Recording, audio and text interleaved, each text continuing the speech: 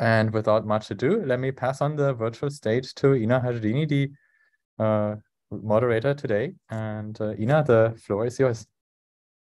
Thank you. First and foremost, hi everyone, and special thanks to our organizers, Raphael Schronle and Dominique Smith. For today's session, we have two very interesting topics lined up. Our first topic is on consumption categories, household attention, and inflation expectations, implications for optimal monetary policy. And the second topic is on inflation expectations and the misallocation of resources, evidence from Italy. Before we get started, let me touch just a little bit on a couple of pointers on today's format. So we're going to have two presentations of approximately 15 minutes each, followed by a Q&A session of 10 to 15 minutes at the very end. Attendees, unfortunately, do not have the option to switch on their audio or video, but are invited to write comments or questions in the Q&A space. They can, of course, pose their questions during the presentations and do not have to wait until the very end. I will then select questions to be answered after the presentations in the Q&A session. The webinar will be live streamed via the CIBRA YouTube channel. It will also be recorded and made available on the CIBRA website, as well as the CIBRA YouTube channel after the event. Without much further ado, I'd like to invite to our virtual stage our first speaker for today, Alexander Dietrich, who is a PhD candidate of economics at the University of Tübingen, and will speak about consumption categories, household attention, and inflation expectations, implications for optimal monetary policy. Alexander, whenever you're ready, the floor is yours.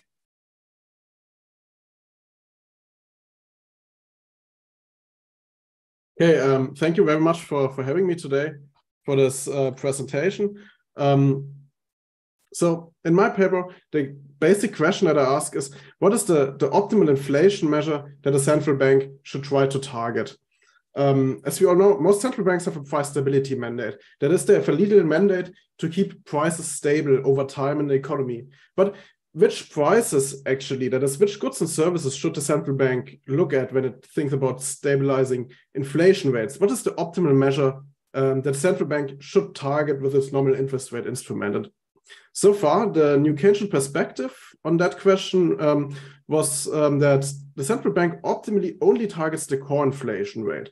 That is a narrowly defined concept of inflation that excludes the most volatile components, food and energy prices.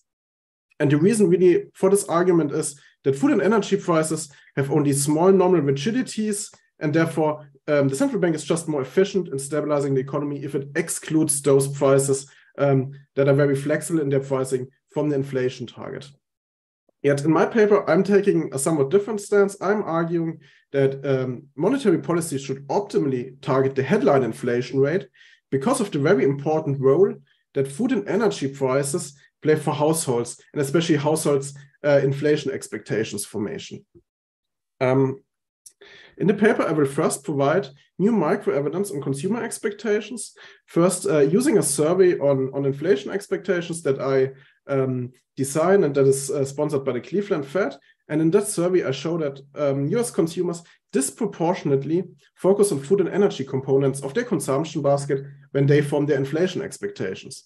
And this pattern, this disproportionate emphasis on food and energy price expectations in aggregate inflation expectations can be explained by a simple model of sparsity-based rational inattention following the idea of rational inattention by Xavier Gabex.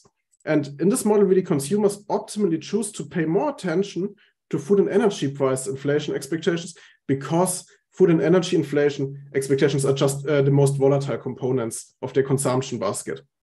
And once I include this idea or this model of sparsity-based rational inattention expectations formation into a structural multi-sector New Keynesian model with rational inattention, it turns out that similar to the data, expected food and energy inflation are key, are those categories to which households pay most of their attention. They become a key source of aggregate demand volatility. And for the central bank, this creates an incentive to put more stabilization efforts on the food and energy sector, on the non-core sector of the economy. And in a quantitative welfare analysis of the model, I find that this increased or this disproportionate household attention on food and energy prices is indeed sufficient for headline inflation targeting to be the welfare maximizing choice for monetary policy.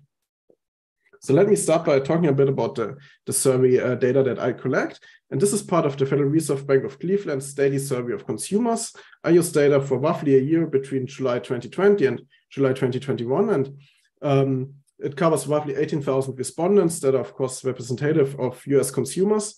And the data that I use is from a special survey module within that survey that I designed together with Raphael Schönle, where households are asked about first their headline inflation expectation, that is an expectation for aggregate price changes over the next 12 months, but also for category-specific inflation expectations.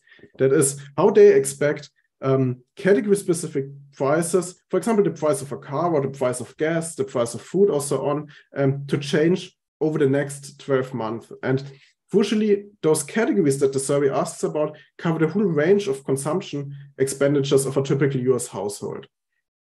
And in a similar pattern, the survey also elicits personal spending patterns of households. That is, it asks them how much money they spend in a typical month on a specific category. And that allows me to construct so-called expenditure rates that really give you an idea for each individual survey respondent, which fraction of his total expenditure he denotes to a specific category of consumption. That is, for example, how much he spends on food and beverages in a typical month.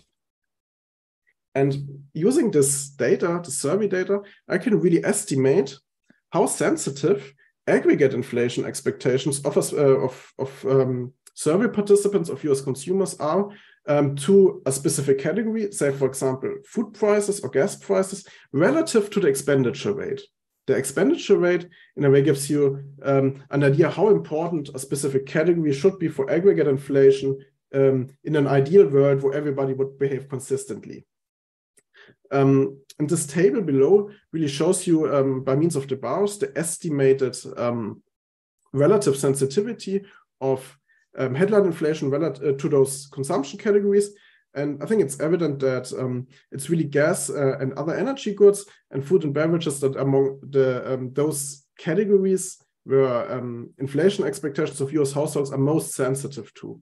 That is, I will interpret this in the model that I will show you in a minute, really that households pay most attention to gas and energy price expectations in their formation of aggregate inflation expectations. If you compare that to other categories, most of the core categories, here the sensitivity is much lower than for those two gray bars that give you the non-core components of the consumption basket.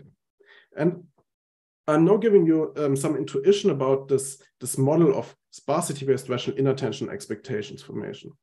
The basic idea is that the consumer wants to form an aggregate inflation expectation. That is a forecast about aggregate price level dynamics for the next period, say the next 12 months.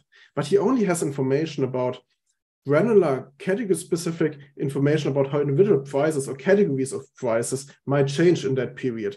And this is obviously an aggregation problem. You have to take this information about the category-specific price changes that you know from, say, your daily shopping experience and aggregate them up to your aggregate inflation forecast.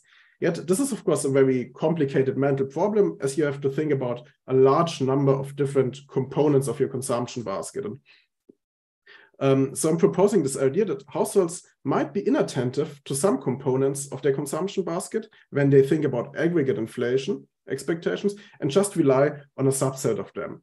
And as this equation shows you, the household could either pay attention to a specific category forecast, really use his category forecast for a specific category for the next 12 months to form his aggregate forecast, or the household could choose to not pay attention and just rely on some default expectation, say some long-run trend inflation rate or the Fed's inflation target. And obviously, this default expectation is free of any mental cost because households do not pay attention. This creates for the consumer an optimization problem, as there is a trade-off. Of course, you want to pay as much attention as possible because that gives you a very informed, accurate forecast for aggregate price level dynamics over the next 12 months, what you actually want to have for your, say, intertemporal optimization decisions. At the same time, you want to limit your attention because attention is costly and there is some mental disutility from paying too much attention.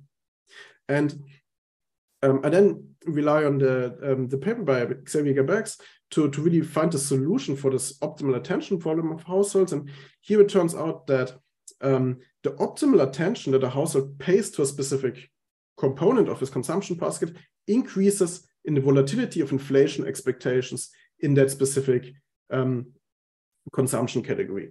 Think, for example, about gas prices. I know my gas price expectations are very volatile over time. They change a lot. So I choose to pay a lot of attention to my gas price inflation expectations, because not paying attention would create a large inaccuracy cost. At the same time, not paying attention to think, for example, my healthcare price expectations might be not a big problem, because my healthcare price expectation is very stable over time and very close to the default expectation. So I do not lose a lot of accuracy if I do not pay attention to those inflation expectations. So I've now shown you some micro evidence from a consumer survey that for the US, US consumers' headline inflation expectations are actually most sensitive relative to expenditure shares to their non-core inflation expectations on a category level, their gas and food price expectations. And I can explain this by a model of rational inattention expectations formation, where households optimally choose to pay most of their attention to food and energy components of their consumption basket, because inflation expectations are highly volatile in those categories. And in the paper, I also find some suggestive evidence on this mechanism. There's a strong positive correlation between the time series volatility for category-specific inflation expectations and the estimated attention, that is this estimated sensitivity that I've shown you on the table before. In the paper, I then used this idea of rational inattention expectations formation that I've just shown you intuitively and embedded into a multi-sector New Keynesian general equilibrium framework that allows for monetary policy analysis. Except for this rational inattention in expectations formation, the model is fairly standard. It's a multi-sector extension of the canonical textbook model by Jordi Galí. And in the model, households will optimize intertemporally, so they have to form inflation expectations to decide on their optimization. And firms, of course, face some cargo pricing frictions dependent on which sector they are located in. Monetary policy in the model follows a very simple Taylor rule, but is able to define its own inflation target. That is, optimize welfare over the decision how much to react to which inflation rate. That is, how much to react to core inflation and how much to react to non-core inflation. And I then can analyze household welfare over that decision of the central bank of monetary policy. In this figure, the horizontal axis gives you the inflation target rate that monetary policy chooses to place on non-core inflation. And the vertical axis gives you the welfare loss of households that is connected to that decision of the central bank. And if we look at the red line, that gives really this model that accounts for this new micro evidence, the rational inattention model, that houses disproportionately focus on food and energy prices. In this model, if the central bank chooses a headline inflation target at the very right of the figure, the welfare loss for households is smaller than in a situation where monetary policy chooses to only target core inflation, that is, not adjust nominal interest rates to any movements of food and energy price inflation. This, of course, tells us that in this type of model, once we account for this micro evidence of households, it is really superior for the central bank to target headline inflation. If I solve the model as a standard multi-sector New Keynesian model without that rational inattention, I can replicate this earlier result from the literature that indeed targeting the core inflation rate is optimal. And really this difference in the policy implication from adding this new micro evidence on expectations formation, that households pay a lot disproportionately more attention to food and energy price expectations in their inflation expectations formation, comes from the fact that this disproportionate attention on food and energy makes those components really a key source of aggregate demand volatility. And this creates, of course, an incentive for the central bank to include them a bit more into the inflation target in order to stabilize real interest rate of households and thereby also stabilize aggregate demand, which in the end stabilizes the economy and reduces the welfare loss of households in this model. So let me conclude in my last minute. In this paper, I construct and look at a new survey of inflation expectations in the US. Specifically, the survey is unique in that it looks at inflation expectations for a large, for the range of consumption categories of US households. And I provide new micro evidence that US consumers disproportionately pay attention to food and energy inflation forecasts in their expectations formation. And once I include that fact, that new micro evidence and expectations formation into a multi-sector New Keynesian framework that is calibrated to the US economy, it turns out that headline inflation targeting is the optimal strategy for the central bank, very much in contrast to the earlier literature's focus on only targeting the core inflation rate. Okay, thank you. Thank you, Alexander. All right, so our second speaker for today's webinar is Olivier Coybion, who is a professor of economics at University of Texas at Austin. He will speak about inflation expectations and the misallocation of resources evidence from Italy. Professor Coybion, whenever you're ready. Great. Well, thank you very much for having me today. I'm going to present joint work with Tiziano Ropelle and Yuri Gorodnichenko. This is kind of preliminary work. We haven't presented it before, and so it's going to be on the relationship between inflation expectations and the misallocation of resources. And we do not speak for the Bank of Italy. All right, so there's a lot of talk about higher inflation, and of course we're all worried about inflation being high, and there's a lot of discussion of the cost of inflation. So why is high inflation actually a problem? And in our standard models, the main channel through which inflation is costly is that it leads to a greater dispersion in prices, right? And so if you have firms that are otherwise the same, they should be charging the same price. If they're charging different prices, some firms are going to be too big, some firms are going to be too small. There's going to be a misallocation of resources, and that's going to be the source of the cost. And typically in New Keynesian models, that price dispersion arises because of price stickiness, right? So the idea is when inflation is high, those firms that get to change their price, they're going to change it by a lot relative to the much lower prices of the other firms that haven't changed their price. So the bigger is that gap, the more price dispersion there is, the more costly is inflation. The difficulty with this story is that the empirical evidence is not super favorable to this mechanism. So there's a well-known paper by Emi Nakamura, John Steinson, and co-authors, where they look at the US in the 1970s, and they say, well, when inflation was relatively high by US standards, we didn't really see any larger price changes taking place than in lower inflation periods, right? Which is contrary to what you need for this cost of inflation to arise. And then in much higher inflation environments, like those studied in a paper by Alvarez and co-authors, we see that prices become much more flexible.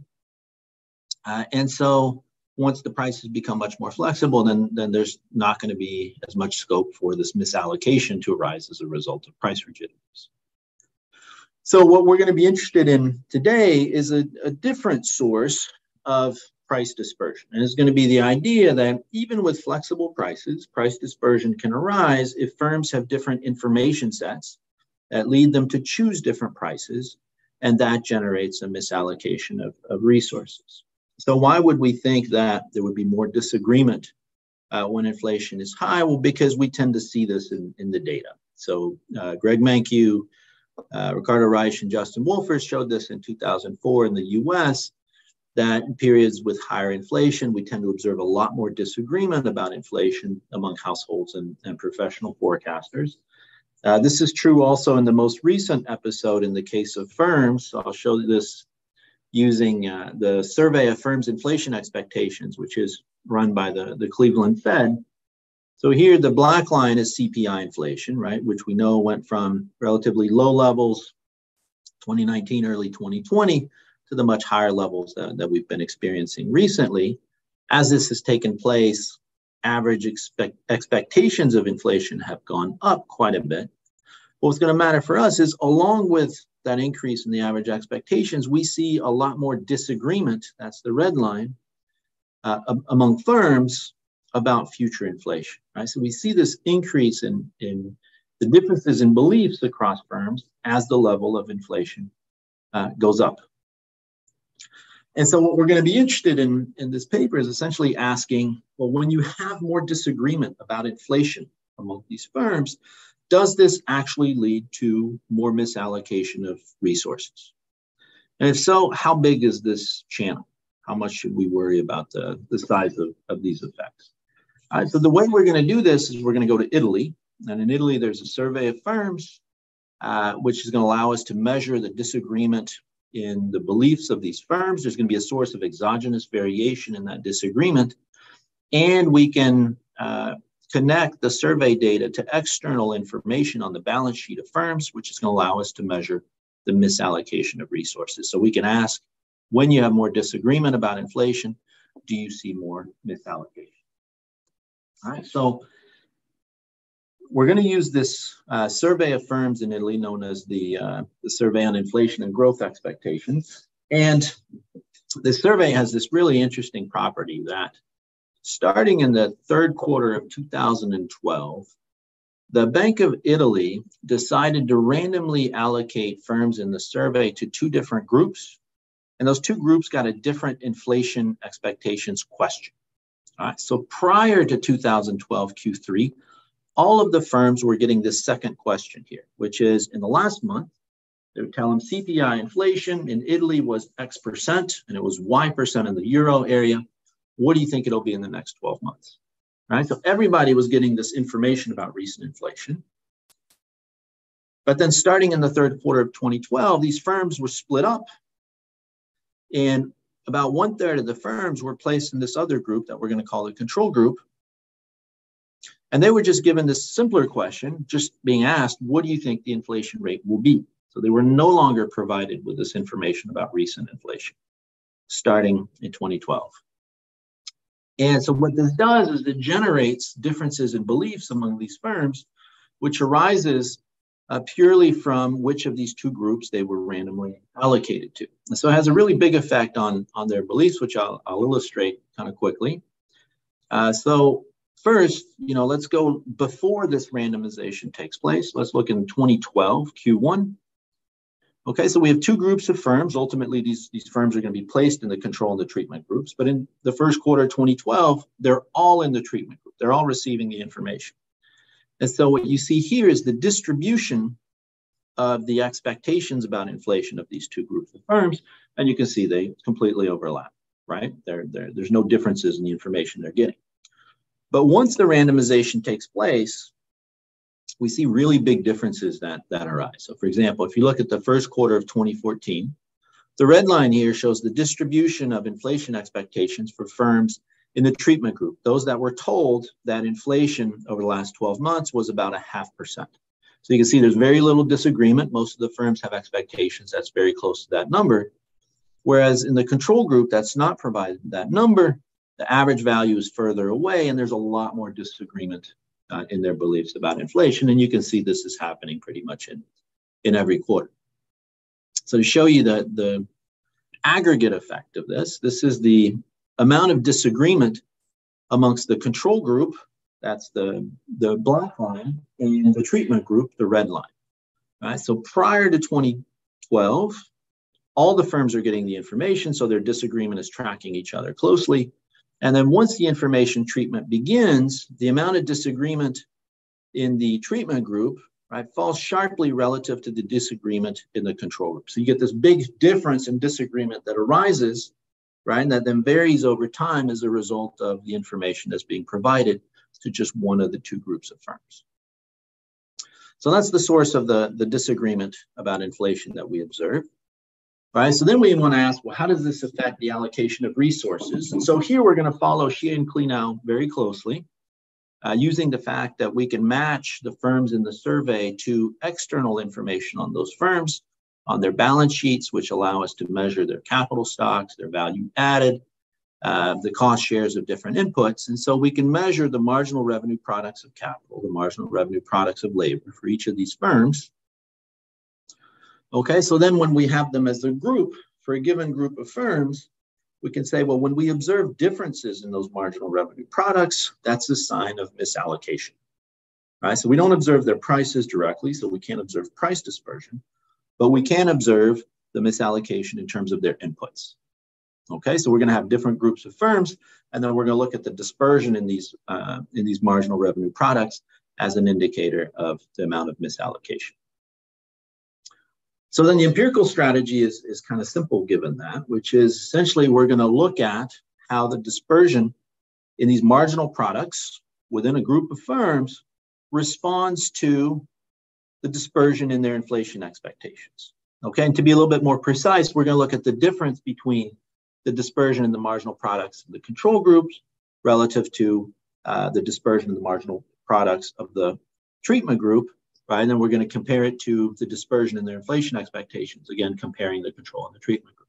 So we're going to group firms into different groups based on their area, their industry, and their size. And then we're going to run a bunch of local projections to study the effect of disagreement on the misallocation at different time horizons. All right, and the punchline, to be quick, is that we're going to be able to very strongly reject the null that disagreement about inflation has no effect on misallocation. Okay, so we can measure misallocation using the marginal revenue products of labor, of capital, the ratio of the two. In any case, we can say over these horizons, you know, we can reject that hypothesis that disagreement about inflation doesn't do anything for misallocation. Right? In fact, we find that when disagreement goes up, we have more misallocation. So how big is this effect then? Should we think about this as a welfare cost of inflation? So in general, the welfare losses that arrive from this kind of misallocation, so it's going to depend first on the amount of disagreement, which generates some misallocation. And then the cost of that misallocation is going to depend on some parameters like elasticity of substitution, labor share, price rigidity, and so on.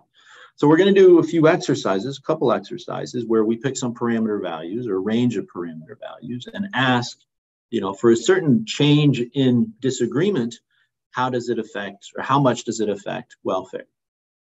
All right, the first experiment we do is what we think of as a successful policy communication experiment. Right, so we start in Italy. We have these firms in the control group. They disagree quite a bit.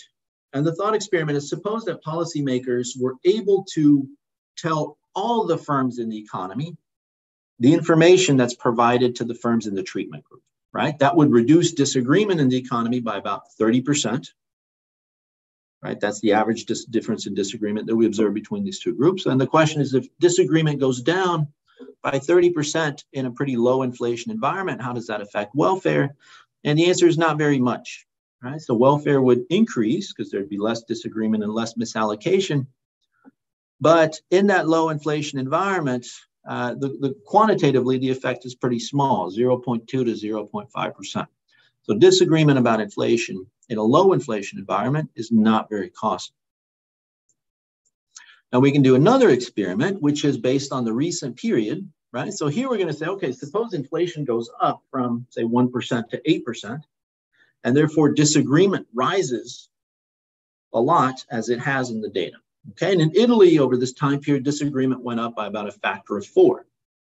So we can say, well, what happens to welfare when we increase disagreement by that amount? And the answer is welfare declines quite a bit. Right? So the welfare costs that we get are in the range of 2% to 7% as inflation goes from kind of this low number to a moderate number, which suggests that even moderate inflation can be pretty costly through this disagreement channel that we're identifying here. So I'll wrap up. You know, we observe in the data historically that periods of higher inflation are periods where people disagree a lot more about the outlook of inflation. So what we show is that this disagreement about inflation translates into a greater misallocation of resources across firms. Okay, and this is a cost of inflation that has not been studied very much or quantified very much. So what we argue is that in normal times, that cost is not very large, but when you move from a low inflation to a medium inflation environment, the welfare cost there is pretty significant. So this is providing another rationale for maintaining low and stable inflation. And the final thing I want to mention is it also suggests an interesting role for communication strategies in terms of mitigating these costs, right? So the source of this cost is that firms have these different beliefs about what inflation is going to be. And what the survey experiment indicates is even providing just a little bit of information to these firms can dramatically reduce the disagreement and therefore the cost of inflation that we observe. And so better communication during these periods of higher inflation could go a long way potentially to offset some of these higher costs. So I'll stop here and thank you very much. Thank you so much. Before we get to the Q&A session, let me remind the attendees that they can post their questions in the Q&A space if they have any. So I'll get started with the questions. So this question is for Alex.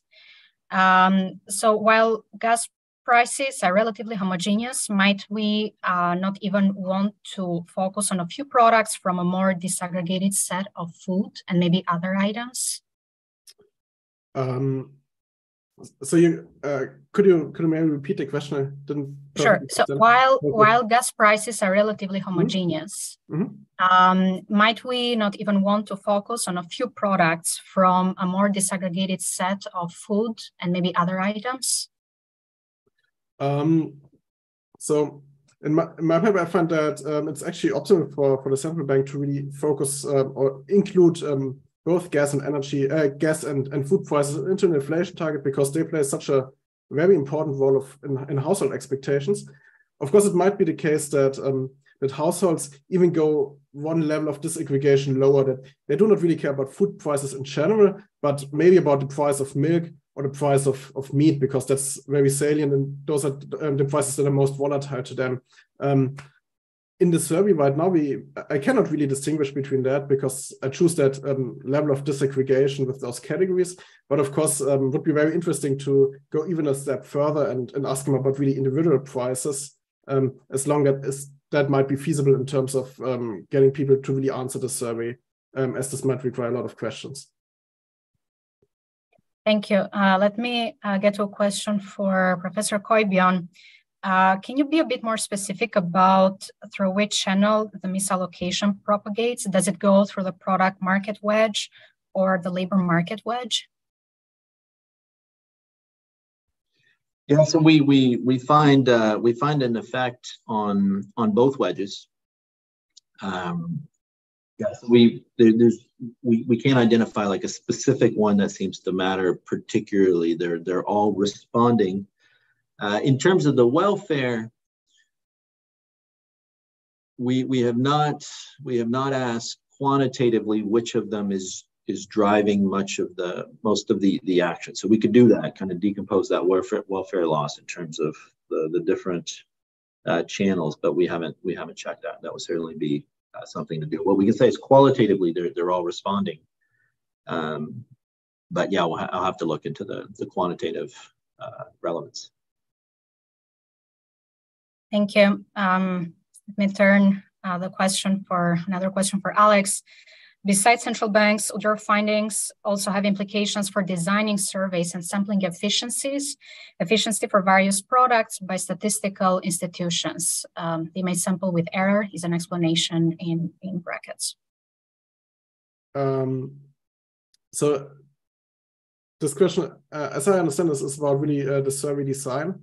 And yes, of course, the idea of the survey is really to understand or get a more informative measure of inflation expectations, somewhat similar to the way that statistical agencies form aggregate inflation statistics by asking households about the components and then aggregating them to aggregate inflation expectations. So very similar to what statistical agencies do is actually the spirit of this survey, I would say.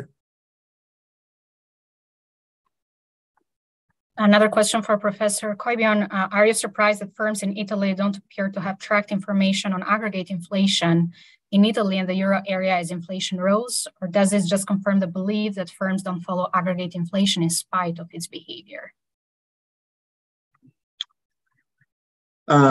Yeah, I think it confirms the previous evidence that firms are not very attentive to aggregate inflation overall. It's not a first order factor when they're making their decisions. They still respond to it when they change their beliefs about it, but it's not something that they pay a lot of attention to. Now, it seems to be the case that, you know, when the inflation rate goes up, people start to pay more attention to it, and we do tend to see that in the data. But even then, you know, they're clearly not fully informed. Yeah. Let me turn it over to Alex. Have you considered adding additional targets, for example, measures of inflation expectations in the Taylor rule? So far, I haven't done that in the paper, but obviously this is, I think, a very natural extension to look at somewhat different inflation targets of monetary policy, for example, targeting inflation expectations explicitly, or some stricter inflation targeting rules. Yes, so that's something I want to do for future research. Another question for Professor Koivion: what is the welfare consequence if all firms have the same but wrong inflation expectations? They all agree, but they're all wrong. Does it lead to less misallocation? That's a good question. So in the framework that we're looking at, the costs are really just arising from the differences in the beliefs, not from the level of the inflation itself. So that would be a different channel in where the average expectations are kind of off relative to the full information one. And that's not one that we can quantify here. Thank you. So from the Q&A session, we have a question for Alex. Does it matter why consumers pay more attention to certain products? For instance, whether because it's salient, since they have to pay more often, for instance, gas, milk, or because it's volatile? So for the monetary policy exercise in my paper, it actually doesn't really matter if it's due to the volatility or if this is totally exogenous of the model, this level of attention. The main policy result still holds true that once we account for this micro evidence that US consumers disproportionately pay attention to food and energy prices, it is optimal for the Federal Reserve to target headline inflation. As you mentioned, I'm using really this argument of volatility that drives salience and attention in the model to really include that into the New Keynesian model. But there might, of course, be very different stories about expectations formation going on at the same time. For example, the frequency with which you pay for a certain product or with which you observe the price. Yes. Thank you. Another question for Professor Koivion. About the role of communication, do you mean transparency, meaning central bank transparency, or do you mean another channel of communication? No, I meant more providing information directly to firms, information that they don't otherwise know, right? And so essentially, the more public information is out there, the less disagreement there's going to be amongst these firms, right? Because they're going to be focusing on this public signal that they're receiving, like, you know, the most recent inflation rates. That's what I mean. So when the firms are relying on, you know, whatever private information they have, you're going to get differences in beliefs. When you get them to focus more on the publicly available information, that disagreement will be smaller. And maybe I have a follow-up question on that. Would it matter? Would it make a difference on whether the central bank is giving out information about, say, current realized inflation versus the target, or a combination of the two?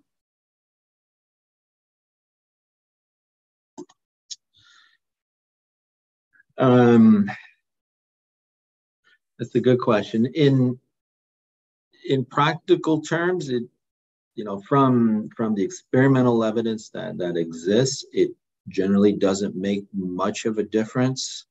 which of those two pieces of information is provided, because firms in advanced economies tend not to be informed about really either one of them. And so both of them are going to lead to kind of a convergence in beliefs. That can be different in different settings, however, depending on how informed firms are about, say, the inflation target versus what the recent inflation rate has been. In that case, if there's a big difference in terms of how informed agents are about something, there's not going to be much value in providing them with information about something they already know. Then instead, it's going to be the providing information about what they don't know that will help bring the beliefs closer together. Thank you. Maybe we can get to a final question for Alex. This effect seems to rely on the expectations channel of spending. Would we expect this effect to be much weaker in a Hank model in which the intertemporal channel is weaker? But in this model, I really actually rely on the expanding channel of households. But yes, if you go to a Hank model, it might be somewhat weaker, as some groups of the population might not really have any intertemporal substitution. But you could also think about other extensions of the model, for example, adding wage bargaining and households bringing their basically their inattention to core inflation, to wage bargaining, which might make the channel even stronger. So yes, there might be interesting extensions of the model that might change a bit the quantitative effect here. And I think that I have touched on all of the questions. This was a very lively Q&A session. Thank you so much to Alex and Professor Koivion for their great presentations and insights. And thanks to everyone for participating, for attending, or posing questions. I'd like to invite you to register for our next CIBRA webinar, which will be in 2 weeks from today, February 23rd. Thank you very much, everyone. Thank you, Ian. Thank you, everyone.